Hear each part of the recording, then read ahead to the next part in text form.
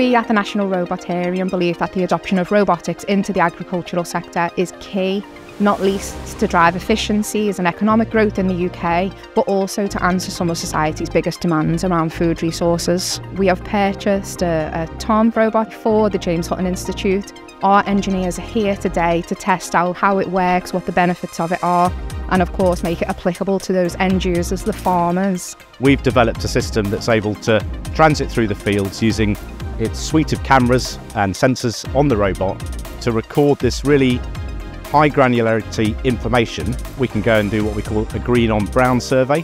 So we can find specifically where there's green elements in the field and then target that using the controls on the sprayer to only apply that herbicide where it's needed. And that can save anywhere between 40 and 60% of the application in the field. So if we take that premise and extend it through to the James-Hutton Institute, who are world leaders in the agricultural sector, we can give them effectively a Formula One tool that allows them to exploit its capabilities in the pursuance of the things that they're trying to solve. And for National Robotarium, they're bringing all their expertise.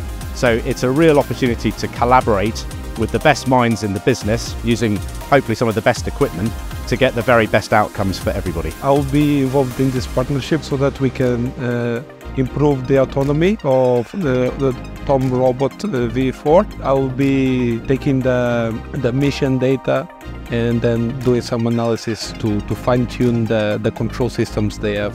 And I'm actually really excited. I think they have the right strategy to improve efficiency in agri-tech, and I think I've learned a lot. I will benefit in terms of learning more of data and how we can transform this data into great insights into farmers, and how we can really change the agri-tech industry. Getting to actually drive the robot around and seeing how it's actually used within the field rather than a controlled environment, it has been really beneficial, because everything we do experimentally obviously is very controlled, so you come up with certain problems that you don't exactly encounter within those tests. So seeing the problems that they've come up with have really given us a lot of insight into the problems that we might see in other projects as well as this one going forward.